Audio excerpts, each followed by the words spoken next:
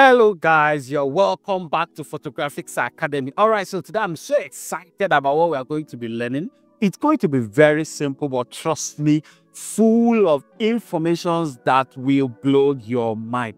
And the beautiful part is that we are getting a free color lookup at the end of the class. So all you need to do is watch the video to the end and also make sure you join our WhatsApp community, which is where we are going to be dropping the color lookup we are using in this particular one, so that you can as well use it on your light skin models or images and get amazing results. So this is the look we are going for.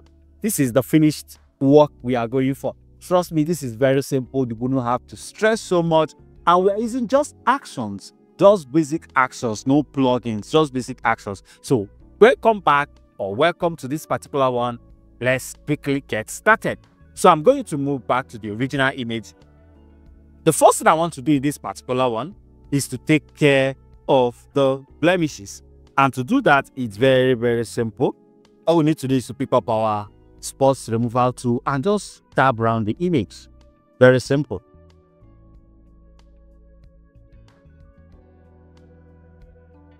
All right, so once I don't take care of the blemishes, which I believe I am done with the ones I want to remove right now, then I'll go straight to my actions. Yeah, and of course, if you watched our previous video on this particular channel, the previous scale retouching tutorial we did, we gave out this action for free. So you might as well do well to go watch the video and get access to the action so that you can follow us along as we retouch. So the first thing I want to apply is my frequency separation. Listen, this is the technique we are using in this particular one is one of the best frequency separation techniques you will find out there. Do not miss this. I promise you this will blow your mind.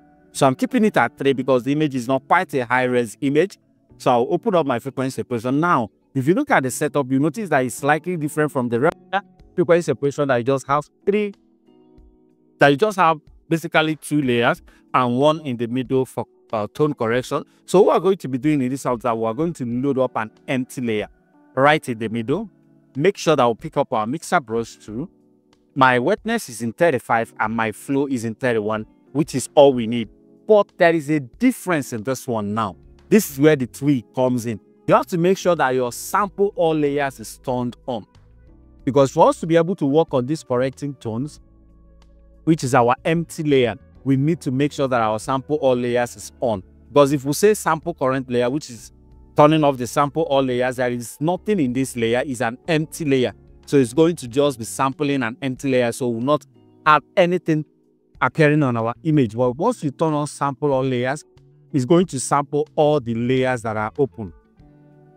And now to control the results you get when all your layers, when you are using sample all layers, you have to turn off your high frequency, which is your texture. Now remember, frequency separation is simply retaining your texture while working on your color. Now I want you to sample all open layers, which is going to be just the color because we already turned off our high frequency.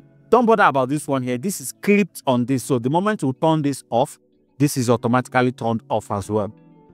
So what that simply means is that it's sampling from these layers, everything downwards, which is still the colors we are working with. So we'll zoom in. Very simple. Blend, paint, and polish. Very simple. So I'm just working on these ones. So you notice that I'm not doing so much because this is highly destructive, very, very destructive. And because we are working on empty layer, we'll even be able to know when we've covered the whole image because it's going to be appearing right here. So well, let's do a lot. You'll see what I'm talking about. So we'll spend a lot of time dwelling on this because I believe by now you already know that the most beautiful retouchings are the ones that are not too much done. The ones who don't do too much. I wouldn't want to fast forward this video. I want you to watch it hands on. So we'll do everything we can to keep it as short as possible.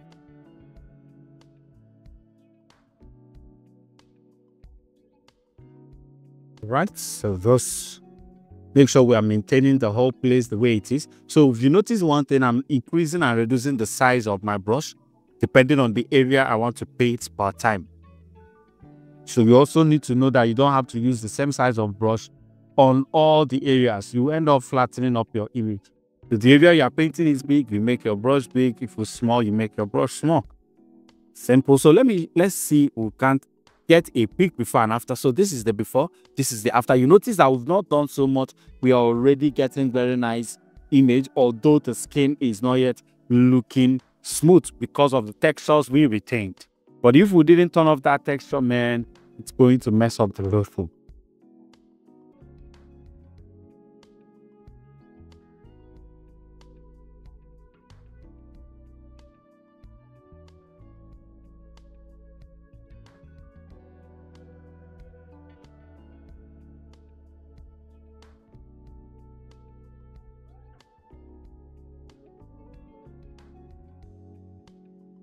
All right, so we're done with our frequency separation. Let me open it for you.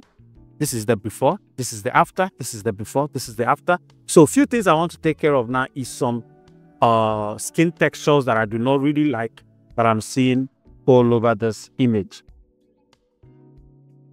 So what I'm going to do is I'm going to pick up my clone stamp. Make sure you are in your high frequency copy, not in the main high frequency, your high frequency copy. Zoom in a little and just start taking care of the blemishes. Of course, you need your clone stamp to be small, depending on the area you are removing.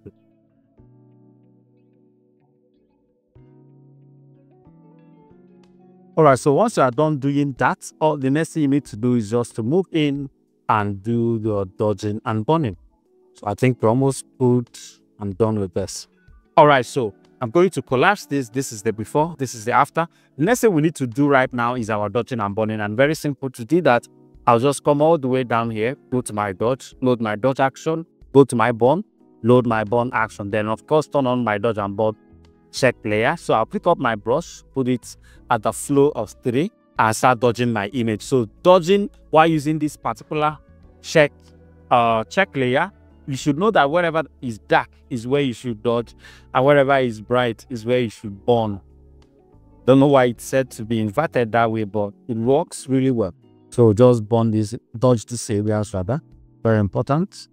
Dodge the nose, this area. Dodge this area as well. Yeah. Do the same thing for the cheek. Just dodge these areas.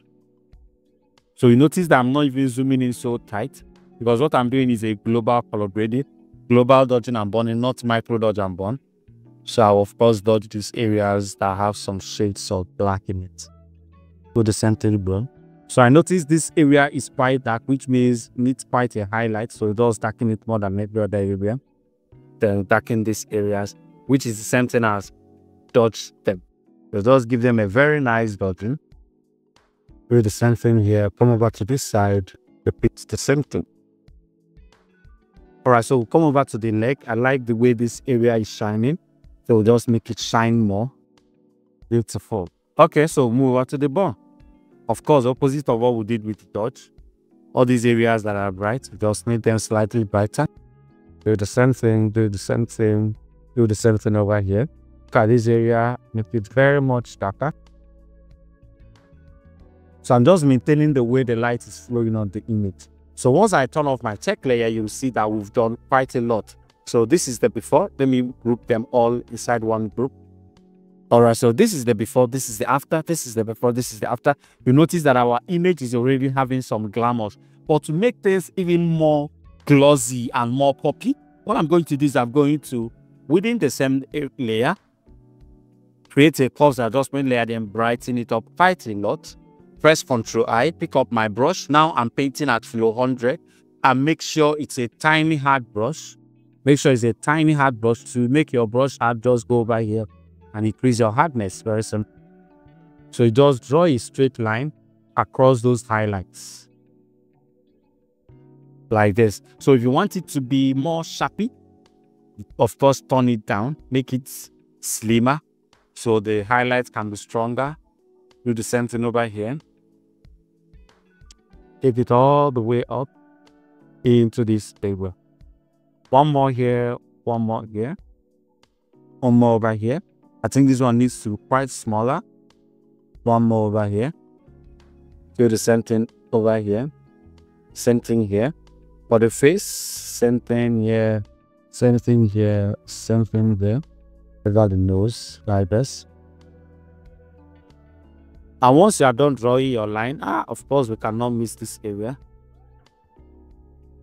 one way down, just like that. Beautiful. So once you are done drawing your line, go to the curves icon, then go back to mask. It's going to load up your properties. Then just feather it. Keep feathering it. Yeah, I think I like it where it is. So if it's too high, it just flattens out. The effect is not there. If it's too low, it looks unrealistic. So just find the moment the line disappears, you stop. Good. I like it here. But I think the arm over here is still showing like a line.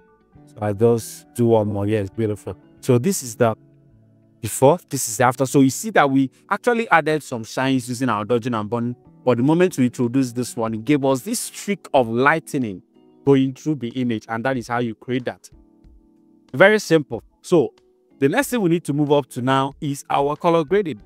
And we'll just get straight to it. So I'm going to flatten this up. Since we're not going to be using it again, then make a selection of my subject. So make a select inverse and minus the areas that you don't want in the selection. Maybe like the dress or something. Beautiful. Minus this areas.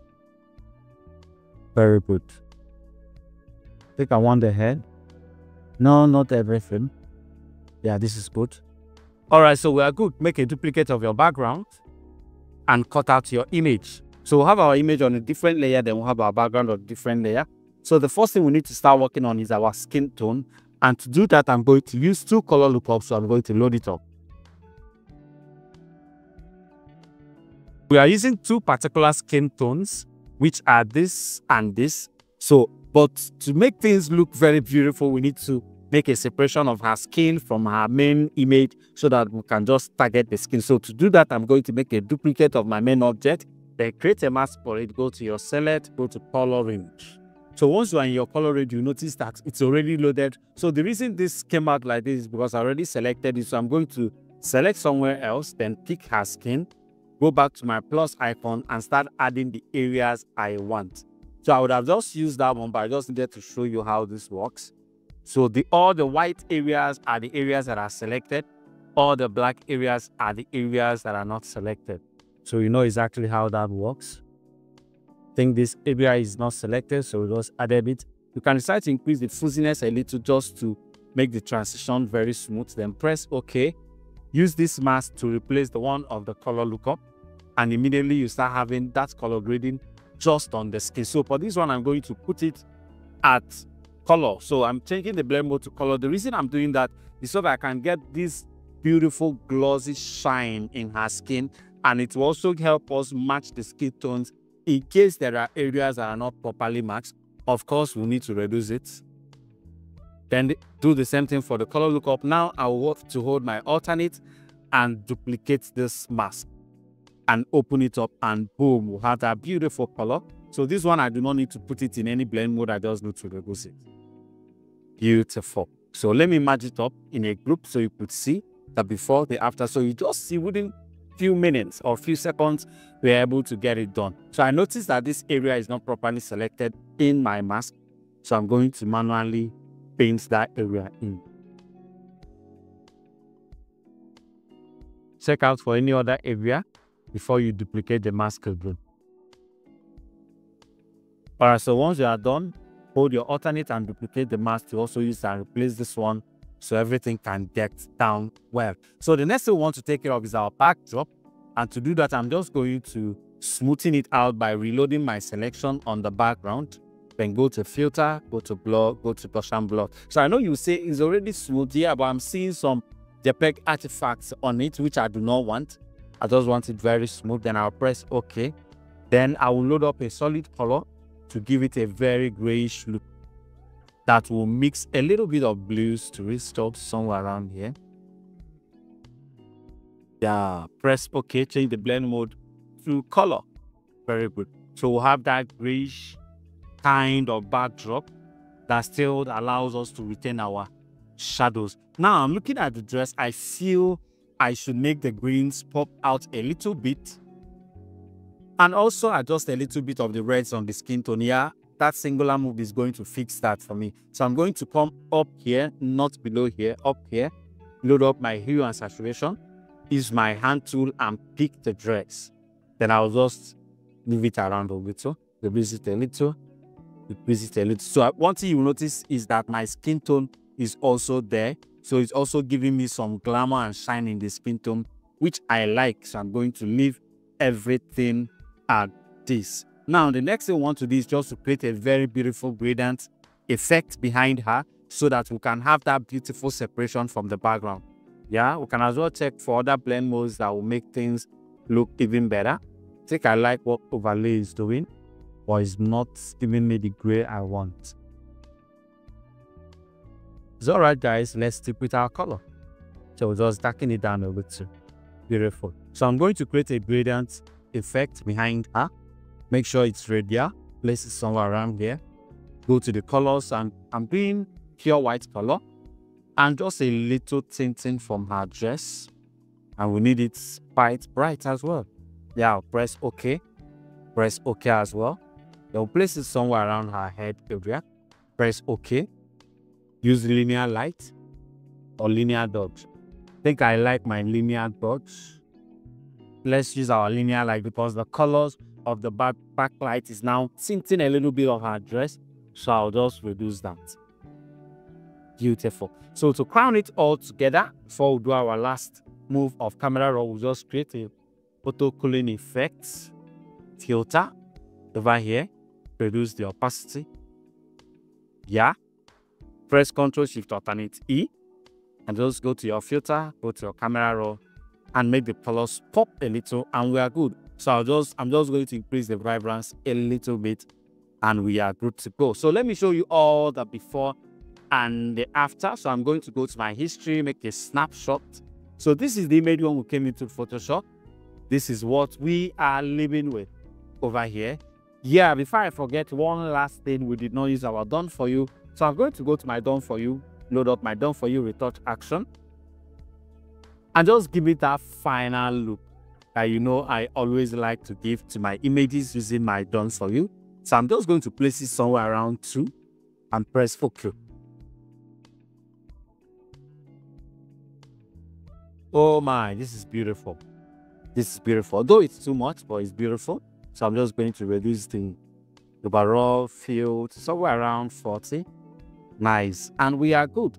Thank you so much for watching. Make sure that you subscribe to our YouTube channel. And if you have not joined any of our WhatsApp community where you will be getting this color lookup for free, please do make sure you join by clicking the WhatsApp link in the description of this video. And also make sure that your notification bell is turned on every single time you subscribe to our YouTube channel so that you can get notified every time we drop new videos that you would love to watch. Thank you so much for watching, and make sure you follow us now.